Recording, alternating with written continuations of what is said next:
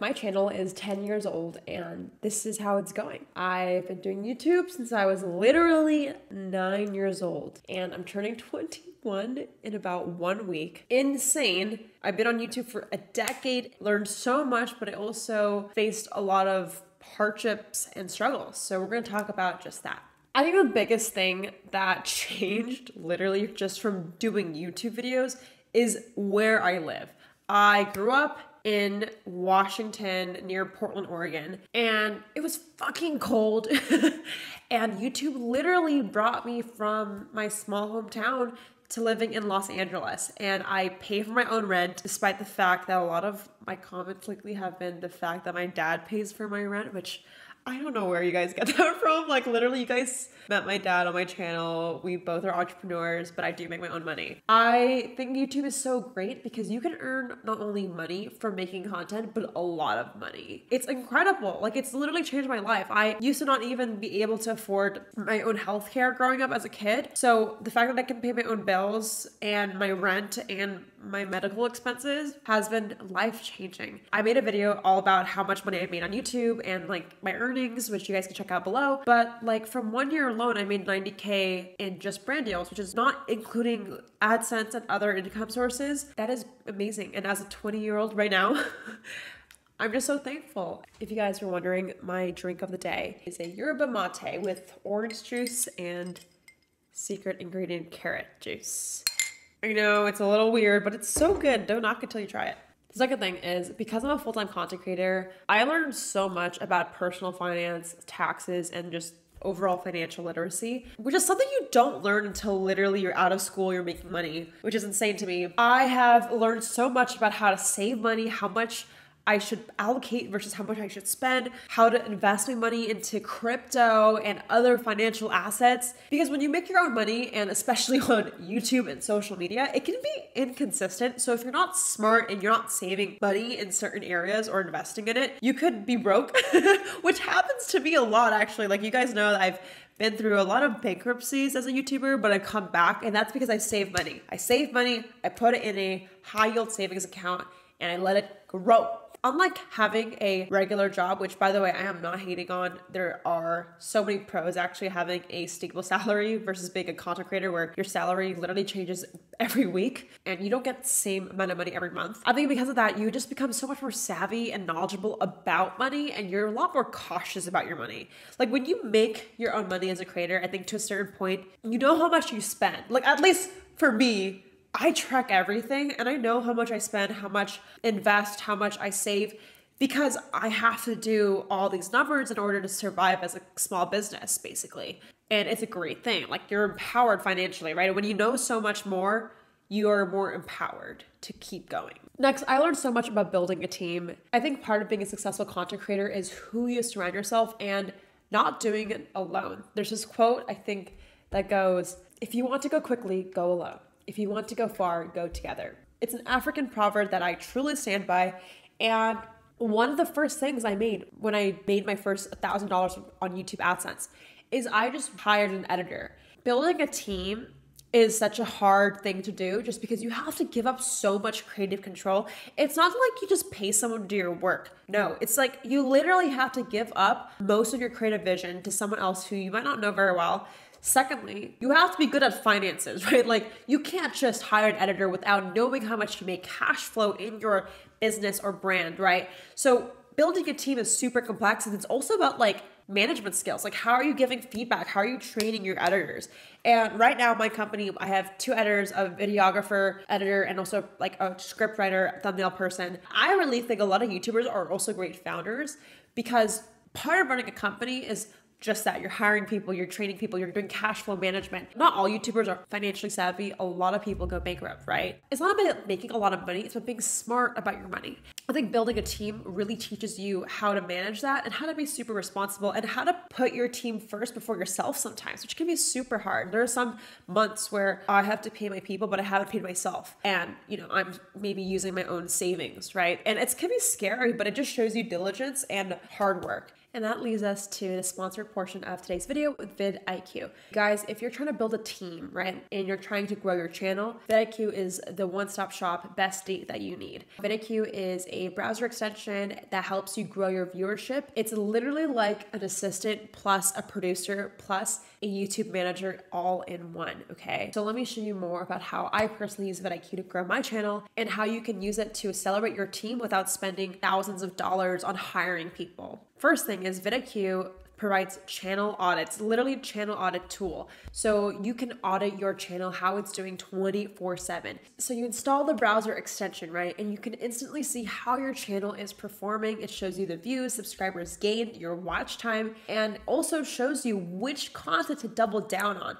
It literally gives you a table of the videos you need to double down on and the things that are not performing that well. And like what's so cool is like as a creator and solo founder, basically, sometimes you don't know what videos to make, but vidIQ literally tells you what kind of videos to keep going on, and it's all in this one feature you can check in anytime. vidIQ can also help you generate daily ideas, that is using AI software to generate videos that will perform well. And guys, I use personally this tool and the ideas are freakishly good. I one time was really lost and the daily idea tool generated me a video about this one and it's now performing above average than my other posts.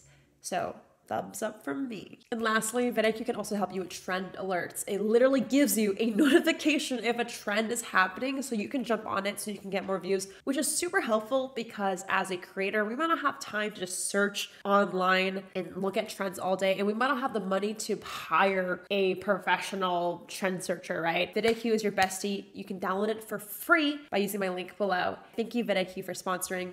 I love you guys so much.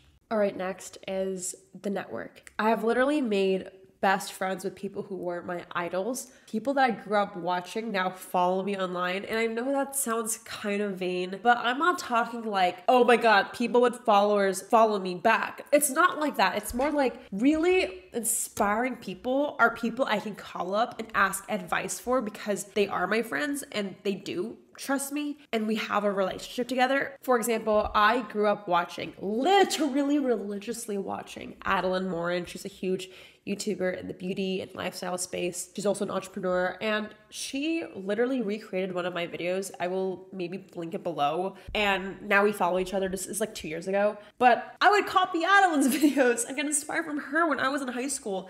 And that is insane. Like sometimes whenever I'm down bad and I'm like, fuck, my channel is like not growing, I have to realize like it's not about followers. Sometimes it's about like the quality of people following you, right? If the people following you are people that inspire you, that means you're doing something right? That means they're inspired by you too. So don't forget that. Like sometimes we always look as creators at the numbers, but look at who's following you, not how many people are following you. I also find with this higher network, you're able to just have better dating life.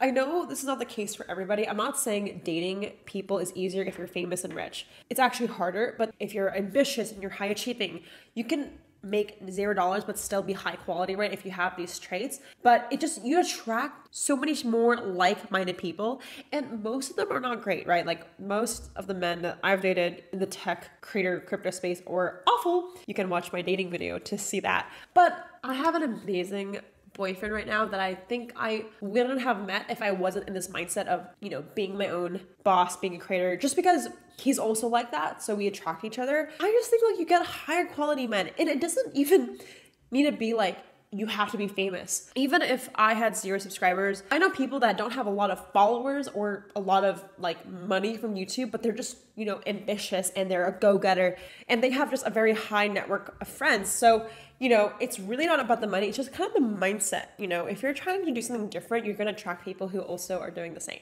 All right. So now that you know a lot of the pros of being a YouTuber, we got to know the cons because this video is about how my channel is going in the past 10 years, and it wouldn't be a honest video without going over the things I've been personally struggling with as a content creator full-time. The first con is working 24/7, aka having no weekends or no evenings to yourself. Really difficult for me to rest. If I'm laying in bed scrolling on social media, I feel like I'm wasting my time. I have to be making content. Being a full-time YouTuber is a privilege. You work from home, you travel all over the world, whatever, right? But you almost bring the sense of, I need to be working 24/7 to make up for the fact that I'm privileged.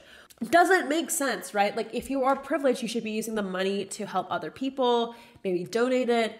You don't need to guilt trip yourself into working more, right? And I struggle with this right now. Like, I feel tired, of making content sometimes, not all the time, but it's a reality where, like, I think it's so important as a creator to give yourself a break, even if you don't think you need a break or you deserve it. You gotta get a break, girl. Like, you need to give yourself the space to rest, because that's how you build long-term success. I think another thing too is views are so important as a creator, where you might obsess over it to the point where you might not even like making content because it's not fun anymore.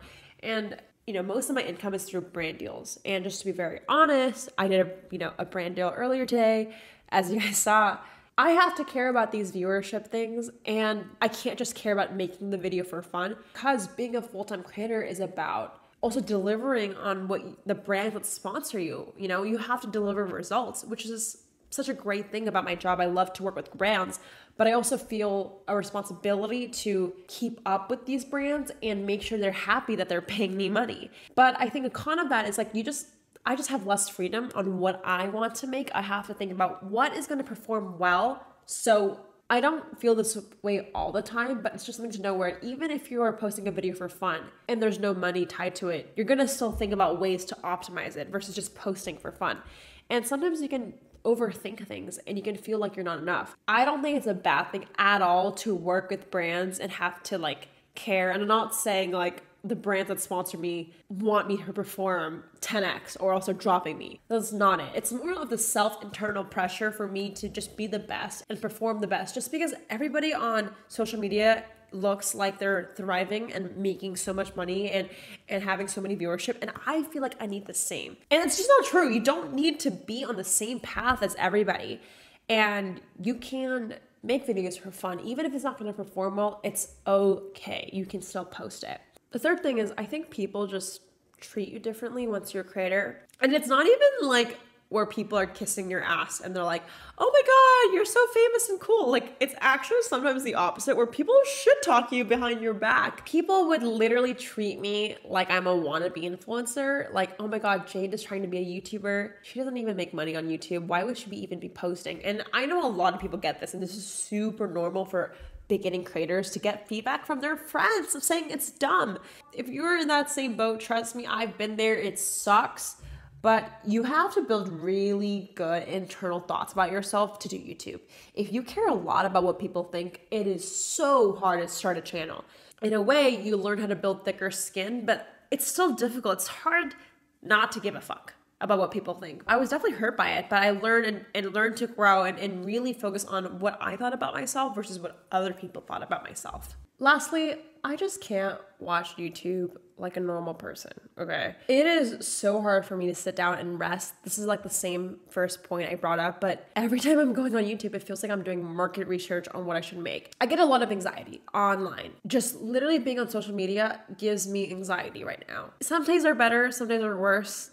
This particular month has just been a lot for me, and I have a therapist that is helping me tremendously with my anxiety, but it's hard to read comments sometimes. I get kind of overwhelmed with analytics. Obviously, I love data and I talk a lot about viewership and growing your views, but at the same time, it's overwhelming. It's so scary, but you don't have to feel guilty if that's the case, right? You can be both productive using social media as a money maker, build your career, but also use social media and feel like it's overwhelming, and that's okay. And I guess that's why I want to make this video, because I wanted to share, although social media is amazing and has literally moved me across multiple states, has allowed me to travel the world, social media is still scary for me till this day. But it's okay, because that is the reality of building a brand. It means you're growing, right? If you're not scared, it means you're stagnant and you're not growing in your career. And I love the fact every day for work, I do not know what I'm doing. I enjoy being there for you guys and documenting my journey. And I hope this video has showed you a little bit more of the realities of being a creator and has helped you maybe feel heard in your journey, or just give you more insight on what it's like. If you want to learn more about vidIQ, I will link it below. Thank you, vidIQ, for sponsoring, and shout out to the comment winner. If you want to be the next comment winner, just comment below. I will see you guys in the next one, and I will hopefully see you on Instagram, TikTok, my podcast. These are other platforms you can find me, and I will love if you shoot me a message and say, hey.